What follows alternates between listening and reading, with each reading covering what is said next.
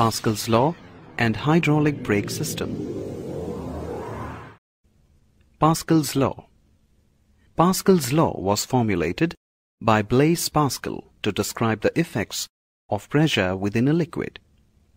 The law states that the pressure exerted anywhere in a mass of confined liquid is transmitted undiminished in all directions throughout the liquid. The working of hydraulic devices like the hydraulic press and the hydraulic brakes are based on this principle. Hydraulic brake system. We all know that a car slows down and stops when we apply brakes. But how does this happen? How does the force exerted on the foot pedal stop or slow down a car? How does it multiply the force so that it is enough to stop something as big as a car? The basic idea behind any hydraulic system is very simple. The force applied at one point is transmitted to another point using an incompressible fluid, generally oil. Most brake systems also multiply the force in the process. Here you can see the simplest possible hydraulic system.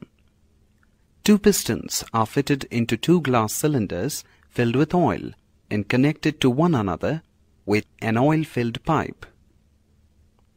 If you apply a downward force on one of the pistons, then the force is transmitted to the second piston through the oil in the pipe. Since oil is incompressible, the efficiency is very good. Thus, most of the applied force appears at the second piston. The advantage of hydraulic systems is that the pipe connecting the two cylinders can be of any length and shape, allowing it to choose any path separating the two pistons. The other advantage about a hydraulic system is that it multiplies the force applied.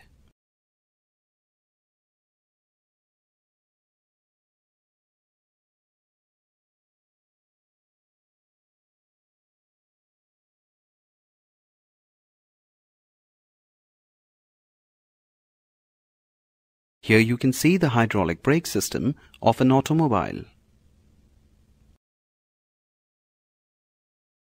It consists of a pipeline containing fluid, one end of which is connected to the master cylinder fitted with a piston attached to the foot pedal. The other end of the pipeline is connected to the wheel cylinder having two pistons, P1 and P2, attached to the brake shoes.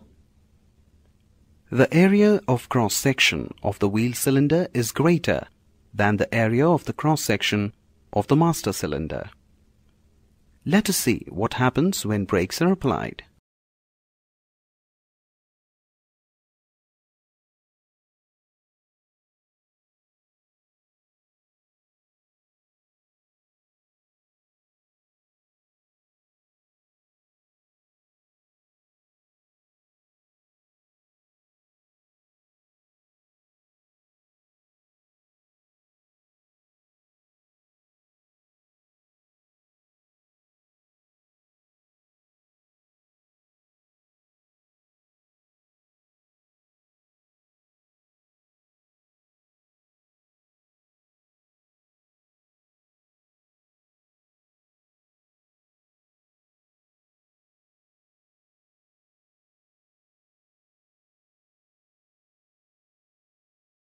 When the brakes are applied, the foot pedal is pushed, due to which pressure is exerted on the fluid in the master cylinder.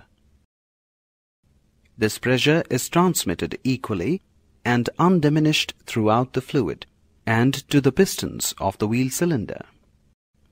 Therefore, the pistons get pushed outwards and the brake shoes get pressed against the rim of the wheel, due to which the motion retards. On releasing the pressure on the pedal, the return spring forces the pistons of the wheel cylinder back, and the fluid flows back into the master cylinder. Hope you will remember this the next time you see a driver applying brakes.